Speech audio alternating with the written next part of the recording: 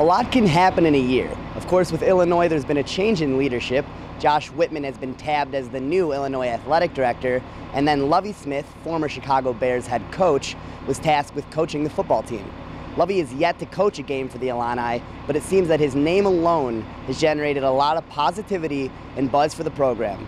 Call it the Lovie effect, but it seems like Illinois is definitely on the upswing.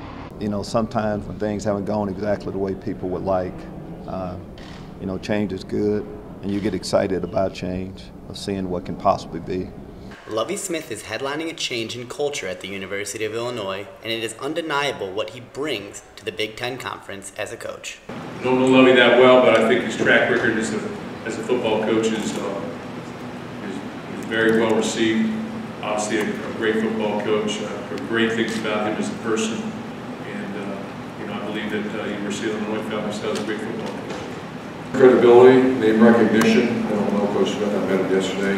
We met a couple times throughout our journeys. I know people have worked with him and for him. I know people have played for him, so I think it's great for our conference, great for Illinois.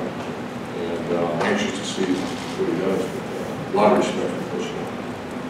It's really been exciting. I think that's certainly been the message for our fans and for our alumni around the state and around the country and all over the world, is that this is a new era for our athletic program, and we want them to be positive, we want them to be confident. We talk a lot about this "we will win" idea, and I've tried to explain to people, to me the most important word in that three-word phrase is will. I think it implies a level of expectation that we are done hoping, we're done aspiring, we're done wanting. We are in a phase now where we're going to start doing, and I think our fans have been very receptive to that, and it's been a very exciting few months for the program, and I think it will continue to build.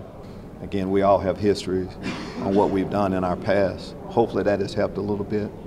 I know recruiting-wise that has helped, me and us quite a bit of the Chicago area. I can't talk specifics in recruiting, but one message I've gotten is, Lovie, we already know you. You've been in our homes on Sunday quite a bit, so it has helped a little bit, and that's pretty much what we got.